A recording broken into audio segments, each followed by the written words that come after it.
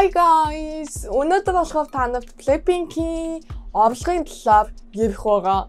Мэдээж Blackpink-ийн орлого бол дээд цэцэгтэй байгаа. Бидний төсөөлөд бавшгүй байгаа. Антихтэй бид нэр болохоор Blackpink-ийн бас ерөнхий сувь түүхийг бас яваад юм уу гэж бодож байгаа. Тийм учраас бичлэгийг эхлүүлэхээ. Өмнөх бичлэгнээс хойш өвдөөсөө гараа салахгүй байгаа энэ манай дат маань болохоор яах чаргагүй надаас салахгүй байгаа болохоор ингээ бичлэг ичиж байгаа. Уучлаарай гэнэ. Окей. Хамгийн түрүүнд болохоор Blackpink-ийн яг сувь түүхэн гэх юм уу да. Тэр нь болохоор тэртээ 1990 онд эхэлдэг байгаа. 1990 он нь 2016 онд гарсан дуучинтай ямар холбоотой вэ гэхлээр юм шээс холбоотой учраас жоохон хүлээцтэй сонсчи. 1990 онд YG-ийн өмнөх захирал нь бол Los Angeles продюсерийн талаар аудишн явуулдаг байгаа. Энэ аудишныг явуулсны дараа хамгийн эцсийн өв дүнд нэг хүнийг олж авдаг байгаа. Тэр хүн нь болохоор хэн байсан бэ гэхлээр Teddy гэдэг нэг залуу хүн байсан. Нэг үгээр хэлэх юм бол хөвсөн дор байгаа алмаз гэх юм уу да. Дууны хувьд бол амар авьяастай мөнгөлөөсөө яг солонгост олдогдохгүй тэгээ байгаад исэн алмаз гэж хэлж болно. Тэгээд YG дэвсний дараа Teddy-гийн хийдэг зүйлс нь болохоор юу байдаг вэ гэхлээр One Time 7 Big Bang тэгээд дэвсэн 21 Chinushan тэгээд дэвсэн Omjongwa гэх дуучдуудын дуугийн хийдэг байгаа. Тэгээд энэ дуунууд нь гарсан бүх дуу нь хит болдог. Тэггүүтээ зэрэг яах вэ нөгөө хит болсон юм чинь YG-гаас Teddy-г болохоор YG-гийн гол продюсер болгочдөг байгаа. Тэгээд продюсер болсны дараа бас яах вэ дахиад дуучин гаргана. EHI тэгээд дэвсэн ABKO musician тэгээд дэвсэн Wino icon гэх мэтийн YG-гийн одоо шинэ гарсан дуучдууд тэгээд дэвсэн авьяастай гэсэн бүх дуучдуудыг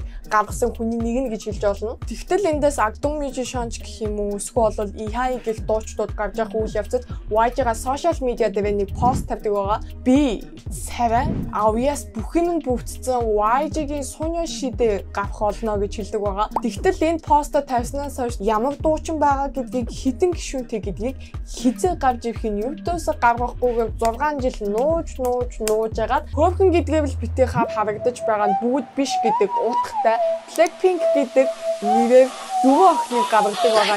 2012 онд YG-гаас Blackpink-ийн талаар нэг бичлэг тавьдаг байгаа. Тэр нь болохоор юу вэ гэхлээр The Girls Are Coming гэдэг бичлэгийг авчгаа цэнийг өгүүлж байгааг тавьдаг. Тинкүүтэй зэрэг Лисагийн бүжиглж байгаа энэ хоёр бичлэгийг YouTube суваг дээр тавиад Blackpink-ийн яг эхлэл бөгөөд яг энэ дөрвөн хүүхэд гарын шүү жоохон бэлдэж байгаараа сэтгэлийн бэлтгэлээ хийж гэсэн тийм бичлэг тавьдаг байгаа. Энэ бичлэг тавигдсан нь бол яг Blackpink-ийн гарна гэсэн тийм эхлэлийг тавьсан байж магадгүй ч гэсэн хоёр дахь яг Blackpink гарна гэдэг баталгаа гардаг байгаа. Тэр нь болохоор юу вэ гэхлээр нөгөө түүнээс хойш яваадсэн нөгөө мундаг Teddy маань болохоор The Black Label гэдэг YG-ийн охин компаниг гаргаад энүүгээрээ Blackpink-ийг гаргах нэг боломж нь олдоод Blackpink-ийг гаргадаг. Тинкүүтэй зэрэг энэ Teddy нь болохоор Blackpink-ийн дуу тэгээд дэвсэн хувцас имиж бүх юм нь хариуцаад энэ Blackpink-ийн юу наав гэж хэлж болно.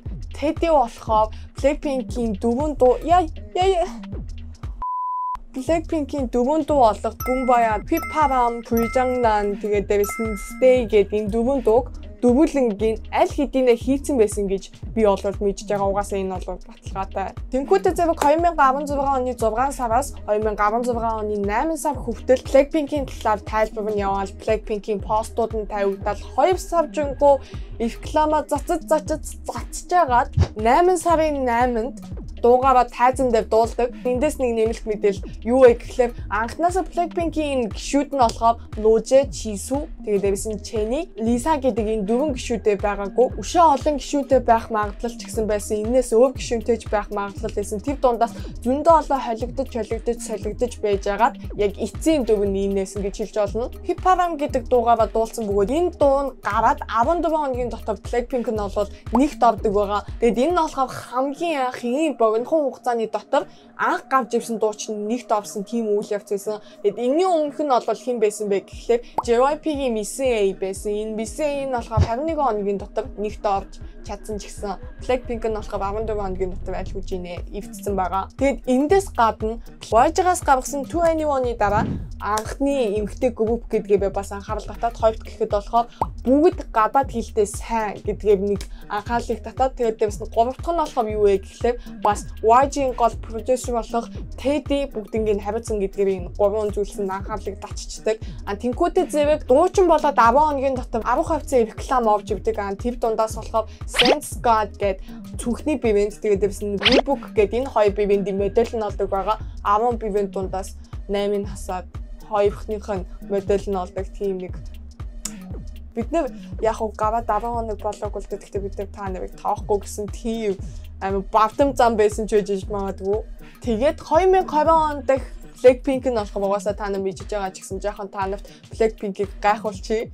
YouTube дагагчаараа бол Солонгост нэгт ордог. Харин дэлхийд дундаас эмэгтэй артист гэдэг YouTube хургаараа бол дэлхийн нийтээс нэгт ордог байгаа. Харин дэлхийн нийтийн бүх артист гэдгээрээ бол хоёрт ордог байгаа. Харин Солонгос улс дотор Instagram-ын дагагчаараа бол Blackpink-ийн Instagram нь болохоор нэгт ордог. Харин хуу гишүүний Instagram нь бол 1-ээс 4-р байвыг бүгд эзэлсэн гэж хэлж олно. Тинкүүтэй зэрэг ерөнхийдөө бол K-pop дуучдууд дундаас хизээж хасч болохгүй нэг зүйл 100 сая үзэлтийг хизээ авсан бэ гэдэг зүйл.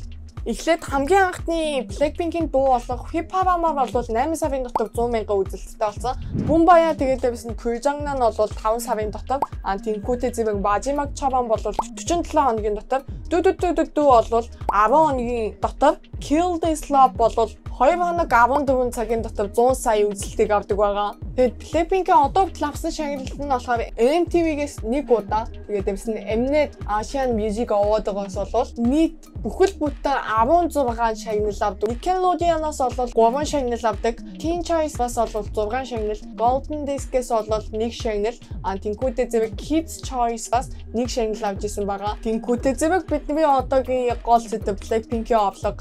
Blackpink-ийн одоо хийсэн концептийн орлогыг би та нарт тайлбарлах юм бол Аз дотор бол 2018 оны 11 сараас 2020 оны 2 сар хүртэл нийт 21 концепт хийсэн. Тинкүүтэй зэрэг тикетнийх нь үнэ нь бол $112 зарагдаад нийт 327,142 хүн үзснээр болохоор 36,740,000 ам доллар болдог байгаа.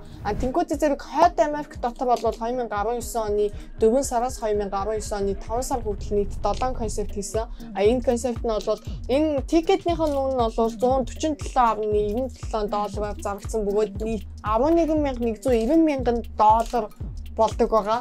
Тинкүүтэй зэрэг Европод болохоор 2019 оноос 2019 оны 5 сар хүртэл нийт 6 концерт хийдэг. Эндээс олсон мөнгө нь бол 6,105,000 ам долларыг олдог байгаа. Тэгээд ерөнхийдөө бол YG-ийн 1 жилийн орлогыг хайгаад үтсэн чинь тийм 1 жилийн орлогоос ихээхэн хувь нь Японд хийсэн концерт нь эзэлжсэн. YG-ийн хамгийн том хөрөнгөний эдийн засаг нь өмнө Big Bang байсан бол одоо бол Blackpink болоод хувирсан гэж хэлж болно.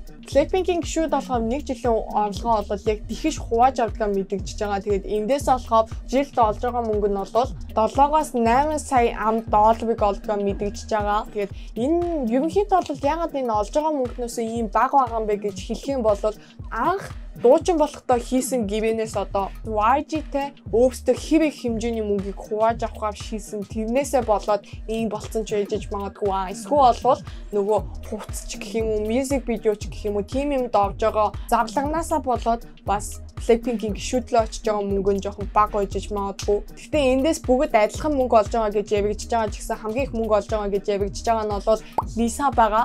Lisa нь болохоор өөрөө нэлээд олон бивэндийн модель тэгээд байсан. Тэрнээс гадна Lisa-гийн эвсэн төв Тайван гэдэг улс дотор Lisa бол баг тэнгэрийн очиг од болохоо рекламын мөнгө нь ч гэсэн өндөр тэгээд байсан. Баг л Тайванд байгаа ихээхэн рекламнуудын ихээхэн хувийг Lisa эзэлдэг байх хэмжээний тийм болох. Рекламны мөнгө нь болохоор хинээс ч илүү өндөр болохоор Lisa гишүүдүүд дундаас хамгийн их мөнгө олгоно гэж магадгүй гэсэн таамаглал тавьсан байгаа. Тэгээд энэ гадаадын сэтгүүлээс болохоор хамгийн баян K-pop айдуулууд хинбэ гэсэн тийм жагсаалт гаргасан байсан. Тэр дундаас бүх гишүүд нь 24-с 27-д орсон байсан. Харин альбомоо олсон мөнгө нь бол хамгийн сүүлд гаргасан The Album гэдэг энэ нь болохоор гаргаад бараг савч болоогүй хаад хятадд болохоор 11,000 хайрцаг зарагдсан байсан. Харин Японд болохоор 5,600, Англид болохоор 5,700, Америкт болохоор 81,000 шиг зарагдсан байгаа. Тэгээд энэ нь болохоор нийт хамууханаа бодоод үзэх юм бол 22 тэрбум вон олж илээ. Монгол мөнгөөр гэх юм бол нэг 45 тэрбум, 48 тэрбум хайрцаг болно гэсэн үг. Тинкүүдээ зэрэг Blackpink in Your Area гэдэг Японы альбом нь болохоор 22,400-аар зараад 970 саяыг олсон. Тинкүүдээ зэрэг How You Like That гэдэг энэ альбом нь болохоор Солонгост 303,000-ыг зарсан бөгөөд энэ нь болохоор 4.9 тэрбум болж илээ. Blackpink нь бол Hangang Pamsem гэдэг апартанд амьдардаг. Энэ нь болохоор Mapugo'д байрладаг бөгөөд Mapugo нь бол Сөүл дундаас хамгийн ерөнхийдөө бол үн төлбөр үнэтэй бас галзынх нь нэгтэй авдаг. Тэгээд дээрс нь энэ нь болохоор Blackpink хамгийн анх дуучин болоод гарч байхдаа анх гарсан дуучин байж ийм амар үнэтэй апартанд амьдарч байгаа мөн гэж тэр нь одоолох хэмжээний нэлээд жоохон үн төлбөртэй апарт гэсэн үг. Тэгээд энэ нь болохоор 2010 онд баригдаад одоо хүртэл 10 жилийн турш байнга үнэ нь өссөө байгаа. 2017 онд YG-гаас бол энийг 10 тэрбум воноор аваад 2020 оны одоогийн байдлаар бол 17 тэрбум болсон байлээ. Харин Blackpink-ийн 170 м квадратын энэ байр нь болохоор 20 тэрбумын үнэтэй байлээ. Blackpink-ийн гишүүд нь бол өөрсдөө хэлж байгаагаар тустай байртай ч гэсэн яг тустай байр нь хаана байдг нь бол батлагдаагүй учраас тэднийг би та нарт танилцуулж чадахгүй байна. Тийм учраас нэг юм шүү та нарт таалагдсан байх гэж бодож чинь тэгээд аль болох чадхаараа олон мэдээлэл судлаад хийсэн ч гэсэн мэдээлэл нь амар дутуу байсан. Одоо болохоор нэлээ аваа бичлэгээ бичиж байгаа болохоор хоолойч сөөжж тэгээд амар ч ядарчж тэгээд дэрс нь уурлаа юм гараа жоохон дутуу бичлэг байсан байж магадгүй. Гэхдээ дараа илүү гоё бичлэгээр уулзах болно. Ямар ч байсан та нарт таалагдсан байх гэж одоо дараагийнхаа илүү гоё бичлэгээр уулзцгаая. Bye. Тэт гарын дээр тэт суугаад мэдл чаддгаа гоё гараараа. Bye.